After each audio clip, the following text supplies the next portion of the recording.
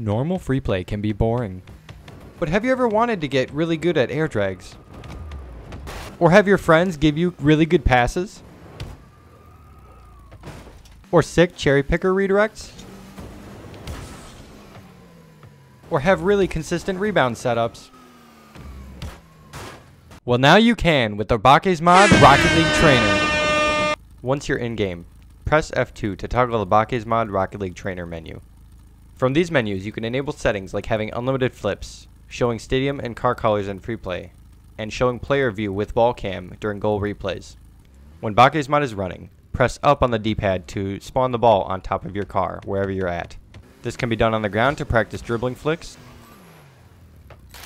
or in the air to practice air dribbles without the hassle of a setup. Press right on the D-pad to have the ball roll towards you.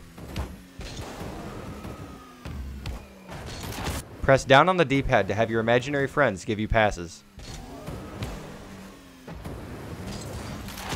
Press left on the D-pad to have the ball fly towards the goal for a rebound.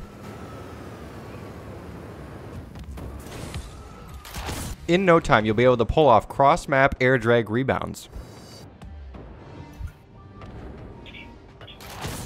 But you'll still need help with triple jump resets.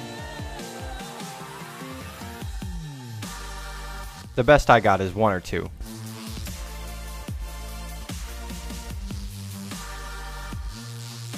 If you guys want to check out BakkesMod, I'll leave a link in the description below to their website, as well as the video by Rocket Science on how to install it and more. Thank you guys for watching. This is my first ever voice overlaid video. Drop a comment and tell me how I did. Thanks for watching, guys. Avatarmanz, signing out.